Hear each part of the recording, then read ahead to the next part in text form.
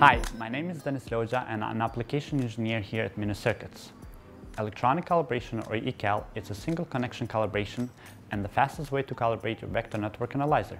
But they are very costly and thus extra care attention are needed. In this video, I'll walk you through the process of user characterization of the vector network analyzer when adding adapters in ECal modules, and how to use our adapters as a connector saver for ECal modules. Before we start the procedure, let's look at the adapters that we have in our catalog that can be used on ECal based on your frequency of operation. If your ECal and a vector network analyzer goes up to 26.5 GHz, you can use our SMA up to 18 GHz, or 3.5mm up to 34 GHz, or even the 2.92mm that operates up to 40 GHz.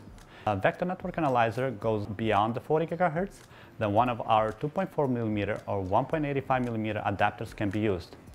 For the purpose of this video, we'll use the 2.92mm adapter. In the vector network analyzer, we can do user characterization. A user characterization ECal module allows you to add adapters to the ECal. This will extend the reference plane from the ECal ports to the adapters.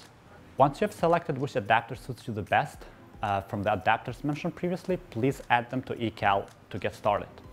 Next, select the ECal module you're using and also location where would you like to save and click Next. After this step, select an empty user, or if you already have a user and want to override it, please select that and hit Next.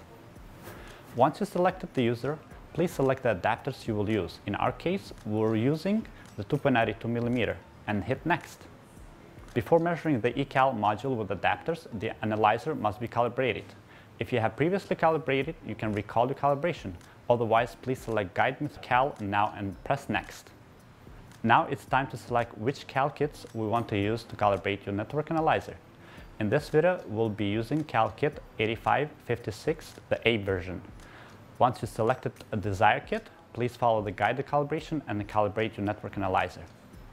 Once the calibration is finished, you can save your calibration and then hit Next. After saving your calibration, we can start doing characterization on ECal. Please connect the ECal to analyzer, hit Measure, and then hit Next to add information for the new characterization. This dialog box is to add the information for the future uses to distinguish from other uses as saved before. Please fill out the information and then hit Next. The final step of this process is to write the data to ECal module for the future uses.